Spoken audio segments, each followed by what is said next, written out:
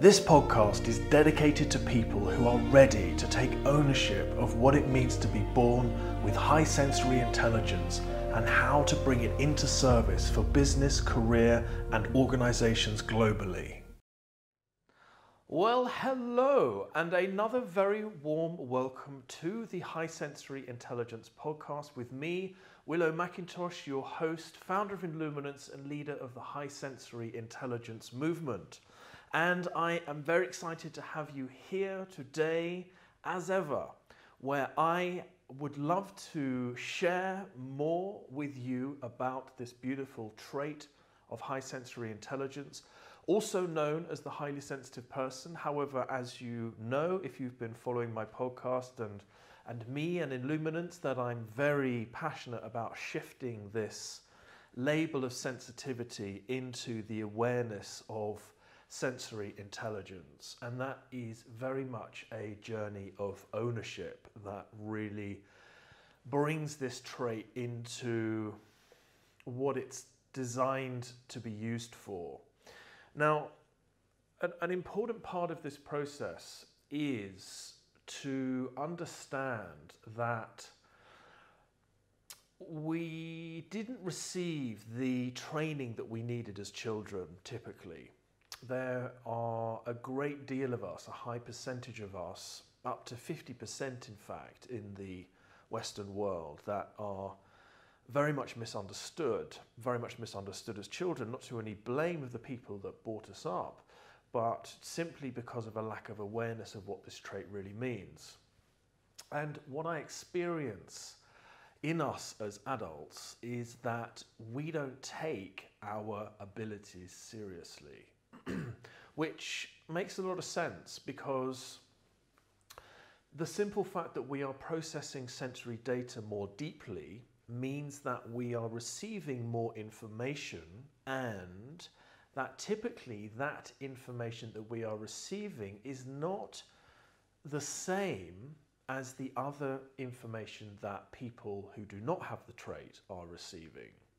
Now let me put that in a bit of a more simple way. So what I mean by that is, because we are known to be royal advisors, in other words, we are known to be very good coaches, consultants, healers. We're very good at reading people. We're very good at seeing the signs that people display through body language, social cues that receive perhaps deeper, meaningful information that is not shared through typical language. We're very good at picking up on the, how do I say it? We're picking up on the things that people are not telling us. So in other words, we're very good at reading people, and that's what makes us very good at being coaches, being consultants, being healers. We're very good at reading between the lines. Now, the way that we're actually receiving that information is typically quite profound. So often we are channeling information. So what does channeling mean? Well, typically when I'm having conversations and I'm helping high sensory people to talk about their gifts for the first time, to recognize the abilities they have, I refer to an ability that we have where questions seem to form in our minds that we know we need to ask the person in front of us that we may be consulting, coaching, advising, in whatever context it may be, in order for them to become aware of a piece of information that's within them that they need to become aware of. So we receive insights, intuition, and information that helps to facilitate that process. That's one example of extrasensory data information that we are receiving as high sensory intelligent people. Another example is that we may be receiving feelings in our bodies because we have high levels of empathy, we have high levels of mirror neurons, and we are able to sense the emotional state of the person within us. So we may be receiving particular feelings. Right, there's another example. Now, the trouble is, because these abilities are misunderstood in our childhood, what happens is when we talk about these things to our families or close friends, Anyone who is not a high sensory intelligent person, and what I mean by that is someone who is not born with the trait, because this is a genetic personality trait. It's not a condition that happens, we are born with it. So people who are not born with it are not going to understand these things. They're not going to understand these abilities that we have that make us very good at the work that we do in the world. So then what happens is we feel it's difficult for us to believe in these things if the people in front of us are not acknowledging or understanding what we're talking about, especially when we're younger. So that means that we are rejecting those things in ourselves, or perhaps the people that we're telling about it are rejecting it simply because they don't understand it. Things we don't understand tend to make us frightened in some way, and we will pass off those things. Especially if our child comes to us and starts talking about an ability they have like this, well, that may be a flag of concern for us. We may think to ourselves, well, I advise that you don't go around saying that to people, because they're probably going to not understand it and they're probably going to reject it. So I'm going to teach you not to share that information with anyone, because it's probably not going to do you any good. So then the child, as we're growing up, we then hear that as, okay, so that part of myself is not to be owned by me. In other words, it's putting me at risk if I own that part of myself, if I talk about that part of myself, or if I try to use that part of myself. There's a risk associated with that. So therefore, I'm going to close that part of me down. So much of the facilitation work that I do with high sensory people is helping them to recognize that those abilities, being able to channel information, being able to receive feelings, being able to tune into the energy of environments, being able to sense these fine energetic cues and sensory data information that's coming in. Much of my work is about stopping a high sensory person in their tracks and inviting them to feel good about that, inviting them to own that, inviting them to recognize that that is a very important part of who they are.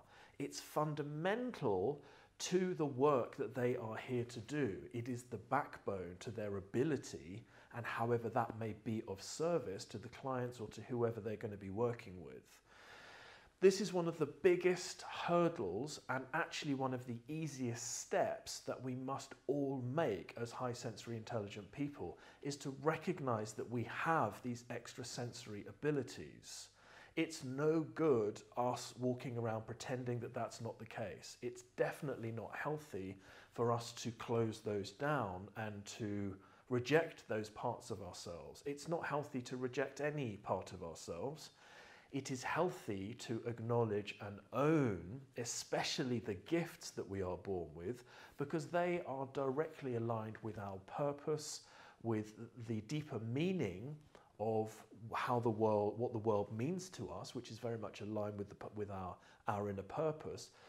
It's all linked together. So nature doesn't make mistakes. We all have a role to play in a particular area of service. So there are parts of life that come easy to all of us, and those are associated with our gifts. Now, those abilities that we have, those areas of life that come more easily to us, are always aligned with with our purpose and what is of greater importance to us about the world.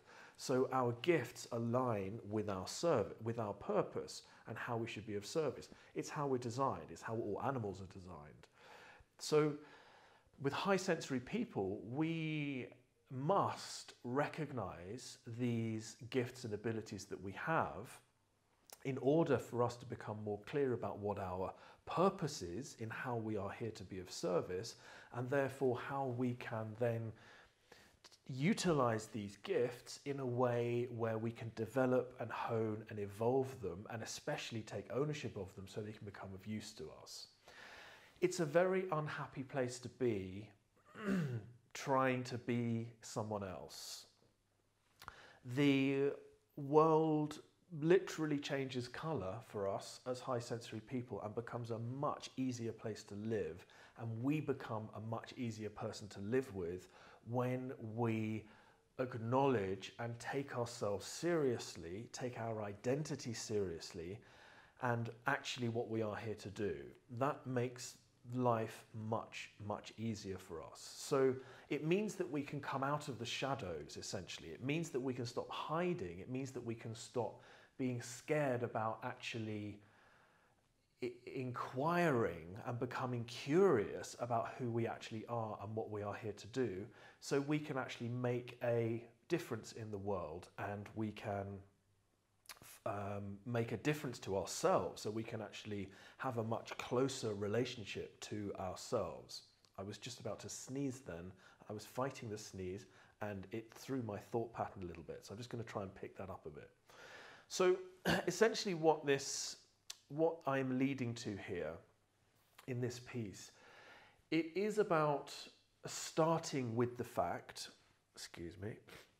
it is about starting with the fact that we are different to other people.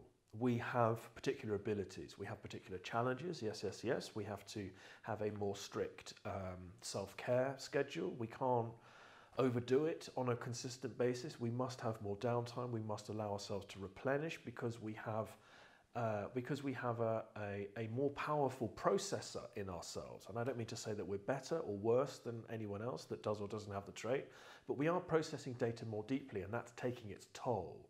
So we have to learn to recuperate. Unfortunately, we recuperate very quickly. But it's got to start with the awareness that we are different. We are processing the world around us in a different way to other people. Nature has given us this ability for a very specific reason. The next step is then to say, okay, so how is that working through me? What is that actually allowing me to accomplish in the world? What are the abilities that extra processing is giving me? Well, it's giving us, as we know, high levels of empathy, intuition, creativity, and visionary abilities. It's also allowing us to pick up on this extra sensory data. It means that we are more aware of changes in the subtleties in the environment around us. It means that we're typically very good at understanding and reading people. So right there, that's got to be the starting point. That's got to be the awareness and the curiosity to think, right, well, let's now get serious about that and actually consider properly what I can do with that. Because it's not about thinking, okay, so I'm processing data more deeply. It's challenging to live with the trait of sensory processing sensitivity, so I better hide and not share too much, or I better not kind of step up my comfort zone or talk about my abilities. That is almost like putting our finger up to nature, to Mother Nature. That is actually rejecting the gift that Mother Nature has given us for a very specific reason. And that's going to make us miserable because we are a part of nature, and rejecting any part of ourselves results in depression. It results in mental illness. A consistent negative critical thought process on a consistent basis is now known to cause depression. And quite rightly so. Of course it's going to cause depression. If we're continuously telling ourselves that there's something wrong with us, then that's not going to lead to a healthy inner environment. So we've got to turn it totally around the other way. We have to let go of whatever the conditioning has been up to this point. And we have to get courageous enough to go back to the drawing board, start again, and get very honest with ourselves about who we actually are and what actually makes us happy in the world and what it is that is driving us to want to make change and be of service. And then to recognize the fact that this ability is giving us an advantage in that area. So whatever area of life that fascinates you, let me tell you, your sensory intelligence is designed to support that. Of course it is. Nature has given you a particular role to fulfill in the world, and she's also given you, if we think of Mother Nature in these terms, Mother Nature has also given you the tools that you need in your makeup as a human being in order to fulfill that purpose. So that is what I'm talking about about taking it seriously, about considering why have you personally been born with this trait and what are you supposed to be doing with it, and to bless and let go of any critical rejection that you've received from whoever it may have been in your life, and also the rejection that you've been giving yourself for many years potentially, and have the courage to make a choice in every moment where it's now time for you to shift that awareness into one of being inquisitive and curious and wanting to explore and dive into and hone the gifts that you've had all of your life. And right there, that is one of the most powerful ways to make a shift into taking ownership of your high sensory intelligence. It's a life-changing decision because there is a total recognition of who you are. The fundamental core of your purpose here will be recognized through the way the trait is running through you. That is one of the most powerful things that anyone can do in their lives, a process of self-actualization, a deep process of self-love, recognition and acknowledgement, with the intention of serving others as a result of that recognition. There is no higher service for us as human beings, but it has to begin with a recognition of our gifts and abilities and how we are here to serve. There's no other way that it can be done. And, because we have been misunderstood in our development as high sensory intelligent people, this is where it's got to start for us. We have to recognize that yes, we have different needs, we have different abilities, we have different ways of seeing the world, and we have different ways of being successful as entrepreneurs. And many of us are born to be entrepreneurs in order for us to be effective self-employed coaches, healers, consultants, and advisors. That tends to be the way that we go. Well, to make that work and for us to be successful in that field, it's got to start from a place of self-recognition and being very honest about what that actually means in terms of our innate abilities. Then comes the confidence to drive a business forwards in order to promote ourselves and in order to get ourselves out into the world with all of the things that are involved in that in terms of supplying a service to people, because that's what we're doing. That has to start with self-recognition and confidence. It can't be done without that foundation. It will just fall over. And I'm sure, as many business owners and entrepreneurs listening right now, you know that personally. If we go into something half-hearted and we don't believe in ourselves properly, then we're not going to have it's not going to have the strength to weather the storms of business and what it means to be in business in the world. So that's where it has to begin. And it begins, as I say again, with this being curious enough and inquisitive enough to get curious enough about what it is that you are really good at as a result of having the trait of high sensory intelligence. Learning to trust that, take it seriously, develop it, get out there, try it, love yourself, have fun, be in joy as you are in this process. Understand that self-actualization is a process of joy. It is a wonderful awakening to the truth of who you are, and that is all based in joy. So have fun with it. Take the leap of faith. As John Burroughs once said, leap and the net will appear, and life will hold you, it will support you, and you will discover for yourself just how valuable your gifts and services are as a high sensory intelligent person. Thank you for watching. See you next time.